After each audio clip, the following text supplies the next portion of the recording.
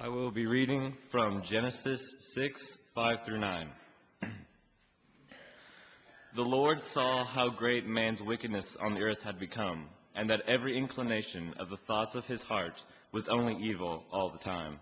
The Lord was grieved that he had made man on the earth, and his heart was filled with pain.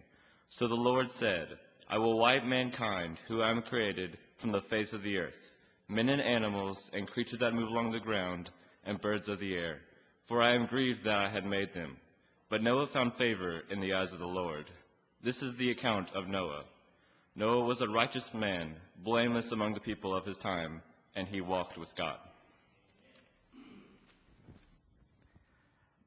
Now, the Noah principles. I've been studying Genesis again. And I believe that fundamental book of the Bible is so powerful and so important for our understanding of God and who God is and who we're supposed to be in relation to Him. Many, many people in our world today doubt that there ever was a Genesis flood. And I want you to be turning your Bibles to Genesis chapter 6. And we could spend the entire time talking about evidences for the Genesis flood, but I'm not going to do that. A couple of comments.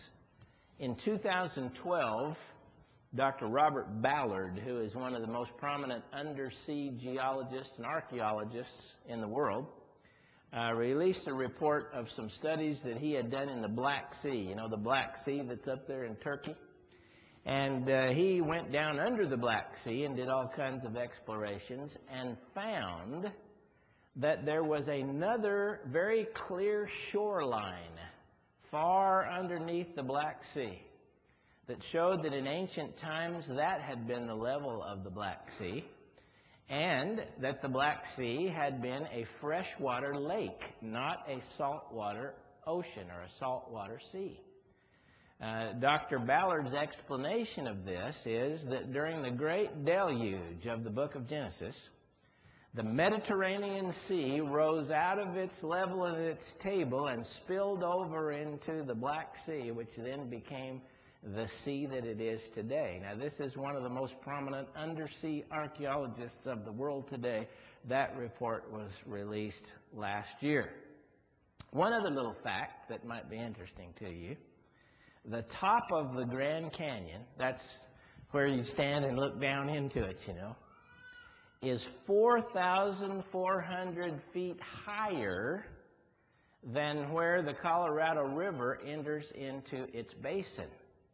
Now, there's been a long-standing argument between evolutionists and uniformitarianists, which means they think processes have been happening at the same rate all the time, and that the Colorado River's been flowing at its same rate ad infinitum back through time, and so it took millions and millions and millions and millions of years to cut that canyon, you see.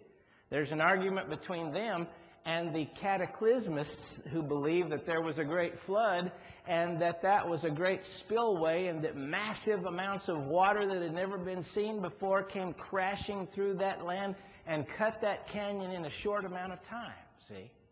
But here's the thing that you need to know. Since the top of the Grand Canyon is 4,400 feet higher than the place that the river enters the basin, then in order for the uniformitarian theory to be true, that river had to flow uphill for millions and millions of years. Just cogitate on that for just a little while. The Noah principles. The Noah principles. The great Genesis accounts talk about God. They talk about God's goodness and how that everything God made was good. They also talk about man's sin and God's response to sin and God's response to obedience. For your information, there was the first man, Adam, and his wife, Eve. She is called in the book of Genesis Eve, which in Hebrew is pronounced Chava, which means living, because the Bible says she was the mother of all living. So if you ever had any question about that, that solves that. She was the mother of all living. Adam and Eve had at least, probably more than this, but we know in the Bible they had Cain, Abel, and Seth. Cain murdered his brother Abel. You remember that in Genesis chapter 4. And Cain was banished from the Garden of Eden, and he went away from God and his will, and that left them with another son. And the Bible follows the story through the lineage of that other son, Seth. The Bible says that Eve said, I have gotten me another descendant, another seed in the place of Abel. And then it says in the time of Seth, then men began to call upon the name of the Lord. That's Genesis chapter 4, verse 26. Now that line of people, way, way back in time, who began to call upon the name of the Lord, like Abel did when he worshiped God. Those people who tried to worship God, those are the descendants of Seth in the book of Genesis chapter 5 that walk right down through if you're looking at your Bible. In Genesis 5:24, there was a very unique man in those descendants named Enoch. And it says Enoch walked with God. And he lived so many years, and he was not, because God took him. See, he didn't see death. God took him. And then we come to this great place in Genesis chapter 6 where it talks about Noah. Now, among all these descendants of Seth, some of them worshiped the Lord. And in Genesis 5:28 it says, when Lamech had lived 182 years, he had a son, and he named him Noah. That's how you say it, Noah. And he said, he will comfort us. The word Noah means comfort. He will comfort us in the labor and painful toil of our hands caused by the ground the Lord has cursed. Now, I was doing my math this week, and I'm not great at math, but you go home and do yours. And I figured that Methuselah was still alive when the flood hit. And I also figured that Lamech and Methuselah and some of these others were not among those people who were walking with God. But even in his own family, Noah was unique. Even Methuselah was not among those that were walking with God. In fact, I think the great flood killed Methuselah and a bunch of other people in the line of Seth. Point number one on our outline today, only a few will walk with God. Let me read to you from Genesis 6, verse 5. Listen to this. The Lord saw how great man's wickedness on the earth had become, and that every inclination of the thoughts of his heart was only evil all the time. And the Lord was grieved that he had made man on the earth, and his heart was filled with pain. So the Lord said, I will wipe mankind whom I have created from the face of the earth, men and animals and creatures that move along the ground and birds of the air. For I am grieved that I have made them. But, this is the key verse here, but Noah found favor in the eyes of the Lord. Can you imagine a world? Look at this nice room full of folks today that have come out to worship the Lord. And we're glad that some of our elderly who are not able and stuff didn't come out because we didn't want them to get hurt. But isn't this a great group of people that are here today? Isn't it wonderful that we have fellow Christians to encourage us and to help us along the way? But in that time when evil was so rampant, only Noah found favor in the eyes of the Lord. In Luke chapter 13, verse 23, some of the disciples asked Jesus. They said, Lord, are only a few people going to be saved? That's Luke 13, verse 23. And Jesus said, make every effort to enter in at the narrow door. And he began to talk to them, and down there a little ways he said, you know, many shall come from east and west and shall sit down at the kingdom of God with Abraham, Isaac, and Jacob, and you will find yourselves on the outside. He basically answered them, yes, only a few will be saved. Matthew 7:13, enter ye in at the narrow gate. For straight is the gate, and narrow is the way that leads to life, and only a what? Only a few there be who find it. But wide is the gate, and broad is the way that leads to destruction, and many there be that enter in thereat. In 1 Peter 3, it's talking about the time of Noah. And we actually know that Noah was a great preacher of righteousness, and he was trying to lead his family to do right, and he was trying to get his sons and his wife to do right, and he was trying to appeal to his neighbors to look to God. It says in 1 Peter 3:20, when once the long-suffering of God waited in the days of Noah, while the ark was being prepared, in which a few, that is 8 people, were saved in the water. In Exodus chapter 12, it tells us that 603,550 men, plus women and children, left the land of Egypt in the time of Moses, freed from slavery. And out of that 603,550 men, 2 entered the land of Canaan, Joshua and Caleb.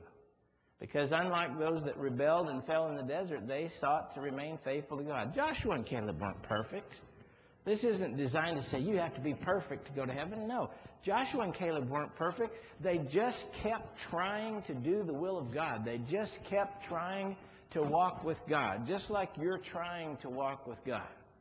Hebrews 3 verse 7, today if you shall hear his voice, do not harden your heart, like as in the provocation, as in the day of trial in the wilderness. Don't harden your heart.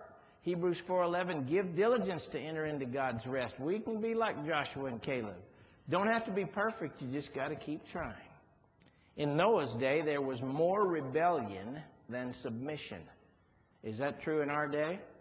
In Noah's day, there was more selfishness in the world than unselfishness. Is that true today? In Noah's day, there were more people serving their own desires than willing to obey God. There were more people turning to their own way than turning to God's way.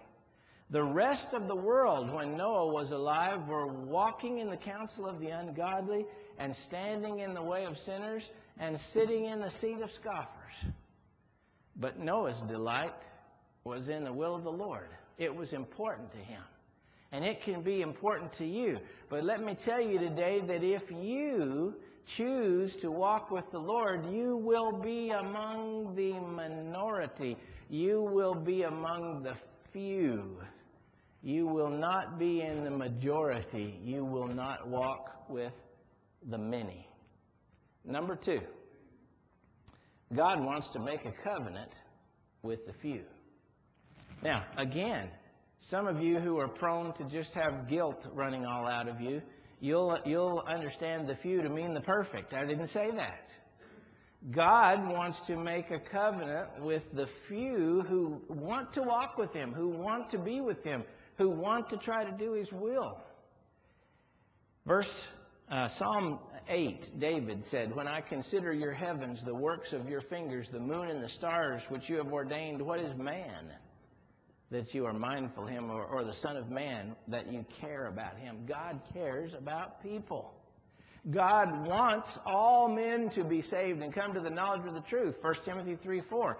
He wants everybody to be saved. He desires that they be saved, but His covenant, He only enters into a covenant relationship with the few that will come go with Him, that will walk with Him like Enoch and Noah did. He doesn't want any to perish, but all to come to repentance. But God doesn't make a covenant with people unless they want to walk with Him and submit to Him. Listen to these verses here. This is Genesis 6, verse 17. This is God talking to Noah. I am going to bring floodwaters on the earth to destroy all life under the heavens. Every creature that has the breath of life in it, everything on earth will perish, but I will establish my covenant with you. And you will enter the ark, you and your sons and your wife and your sons' wives with you. Let me show you 2 verses to compare. Go back to Genesis chapter 6, verse 8, where it says, but Noah found favor in the eyes of the Lord. And now Genesis chapter 6, verse 18. But I will establish my covenant with you, and you will enter the ark, you and your sons and your wife and your sons' wives with you. God wants us to want Him. He needs us. You remember that on I want you to want me. I need you to need me. Yeah, some of y'all are, isn't that good? No, I'm just, all right. But God feels that way. God wants you to want Him. And it's people that want Him in their lives. That's you, isn't it? It's people that want God in their lives and they're willing to walk with Him. Those are the people among all the people of the earth that God is willing to enter into a covenant with. Think of this. He came to Noah and He said, I'm going to have a relationship with you. And when I wipe everything else out, I'm going to take care of you. In Exodus 19:5, God offered this kind of a covenant to Israel. God said, see how that on eagle's wings I have brought you out of Egypt and carried you unto myself. Now therefore, indeed, if you will obey my voice and keep my covenant, you will be my own possession from among all nations, because the whole earth belongs to me, and you will be to me a kingdom of priests and a holy nation. These are the words you shall speak to the children of Israel. God made us to seek Him, brothers and sisters. And it is with these seekers, seekers like Noah, seekers like Enoch, seekers like Cornelius was in the New Testament, seekers like the eunuch, people that want God in their life and are willing to walk with Him. It's with those people that God wants to make His covenant, and He's offering that covenant, of course, to us today in the gospel. Number 3 on your outline. Following God's instructions is vital for His blessings. This is a great principle. It's a simple principle, and it's definitely in this story. God tells Noah He's going to destroy the earth. I want you to go down to Genesis 6, verse 11, and listen to the reading of God's Word. Now the earth was corrupt in God's sight, and full of violence, and God saw how corrupt the earth had become, for all the people on the earth had corrupted their ways. So God said to Noah, verse 13, I'm going to put an end to all people, for the earth is filled with violence because of them. I'm surely going to destroy both them and the earth. So, here's the instructions. Make for yourself an ark of cypress wood, says the NIV. Gopher wood, says the King James. The Hebrew word is a non-specific word that we can't really tell what kind of wood it is, but they knew back then what kind of wood he was talking about, so it was a specific kind of wood. Make rooms in it and coat it with pitch inside and out. This is how you are to build it. This ark is to be 450 feet long. I went out in the Pacific one time on a 100-foot vessel, and I thought that was a big ship.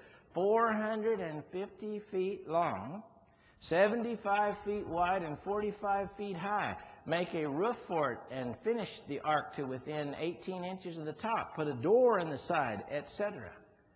You know, God gave Noah instructions. And do you notice that those were specific instructions? Folks, the specifics of the Bible are limiting. The specifics of the Bible are narrow. That's what makes the narrow way narrow. The specifics in the Bible, those things that God specifies, make the way narrow, don't they? See, it has to be within those instructions. And Noah and his sons, for all of those years, labored. I don't know how in the world they did it. They labored and built a boat the size of the Queen Mary, and they did it just like God told them to do it. Look at some other instructions down here in chapter 6, beginning at verse 19. You are to bring into the ark 2 of all living creatures, male and female, to keep them alive with you. 2 of every kind of bird, of every kind of animal, and of every kind of creature that moves along the ground. You are to take every kind of food that is to be eaten and store it away as food for you and for them. Drop down to 7:2. Take with you 7 of every kind of clean animal, a male and its mate, and 2 of every kind of unclean animal, a male and its mate, and 7 of every kind of bird, male and female, to keep their various kinds alive throughout the earth. Those instructions are specific. They're narrow. And yet Noah did everything just as the Lord commanded him. Go to that next slide right there. In chapter 6, verse 22, notice what it says in the text. Noah did everything just as God commanded him. Drop down to 7:5. And Noah did all that the Lord commanded him. Drop down to 7:9. Male and female came to Noah and entered the ark as God had commanded Noah. Down to 7:16. The animals going in were male and female of every living thing as God had commanded Noah. Noah complied with the instructions of God. Folks, this is a principle. It's a principle that is in the book of Genesis, from the story of Abel to the story of Noah, to the trip of Abraham. Get thee out of thy country and from thy kindred. Go to any land? No. Go to the land that I will show you, the land of Canaan. It was specific. When the tabernacle was built, God gave specific instructions for what he wanted to be done. He gave specific instructions for the sacrifices, for the priesthood, etc. And today, God gives us specific instructions, moral and spiritual instructions for Christians, from baptism to worship to Lord's Supper to the elders to family life to everything else. God gives us specifics. And in complying with those specifics, even when we don't feel like it, we have the promise of God's blessing. See, God said to Noah, Noah, if you'll just do this and this, I'll bless you. I'll take care of you. Look at that next slide and imagine this for just a moment. Can you imagine, and I don't know, I think the recent movie about that tsunami is called The Impossible. And I've started to try to watch it, but I just can't because it's too scary for me and it makes me feel too weird. But I just cannot imagine a humongous wall of water like that tsunami just wiping everything out in its path and being in the path of that thing. That's just tiny compared to this flood that we're talking about here. We cannot imagine the cataclysm that this was. Greater than any earthquake that we've seen in our age, greater than any volcanic eruption, greater than any weather storm, greater than any hurricane, Katrina or otherwise that's happened. This flood was the storm of all storms, 10 times more powerful than anything else that's ever been in the world. The massive amounts of water and destruction can't even be thought about. They're so great as what happened here. But during that cataclysm, when everything was being destroyed and it was raging, you know where Noah was? He was safe, church. He was warm. He had food. He was blessed. He was taken care of. He was reaping the promises of God. You know why? It's very simple. Because he followed God's instructions. Now, some of you, and don't misunderstand, I'm not saying by this that when it's ice and snow you have to get out and come to church anyway. I'm not saying that, see. But I'm saying to you that some days you don't feel like even following the simple instructions to go and worship God, or the simple instructions to take the Lord's Supper, or the simple instructions to pray, or the simple instructions to tell the truth, or the simple instructions to do whatever God says. And I don't feel like doing it every day. But let me tell you, if you just put one foot in front of the other and you keep trying to follow God's instructions, the Bible teaches that God will bless you if you'll do that. And I know that that's the truth if you'll trust in that. And that is a great principle here from the book of Genesis. Let's look at Genesis 7 and verse 23. Every living thing on the face of the earth was wiped out. Men and animals and the creatures that move along the ground and the birds of the air were wiped out from the earth. Listen to this. Only Noah was left and those that were with him in the ark. He followed God's instructions. They seemed weird. They seemed crazy, but he did it, and he was blessed by doing it. There's got to be a lesson in there somewhere for us. Number 4 today. The few who walk with God worship him acceptably. Did you know that before Noah entered the ark, he was a worshiper of God? In Genesis 4, verse 26, it says, "Then men began to call upon the name of the Lord." That's in the descendants of Seth. In Genesis 12:8, Abraham built an altar and he called upon the name of the Lord. In Genesis 13:4, Abraham built an altar and he called upon the name of the Lord. Calling upon the name of the Lord is worship. It's worship. Noah was a worshiper of God.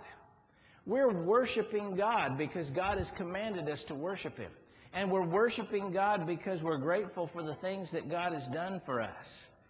Those people, when they came out of the ark, Noah and his family, when they came out of the ark, they worshiped God. I want you to listen to this passage of Scripture. This is Genesis chapter 8. Turn over if you have your Bible. Genesis chapter 8. This is right after they came out of the ark, and they were the only people left. Then Noah, this is verse 20, Genesis 8:20. Then Noah built an altar to the Lord and took some of all of the clean animals and the clean birds. This was a big worship time. And he sacrificed burnt offerings on it.